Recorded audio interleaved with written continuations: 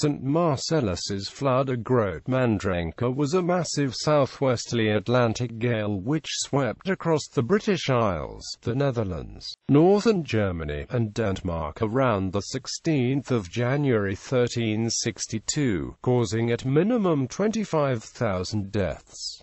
The storm tide is also called the Second St. Marcellus flood, because it peaked the 17th of January, the feast day of St. Marcellus.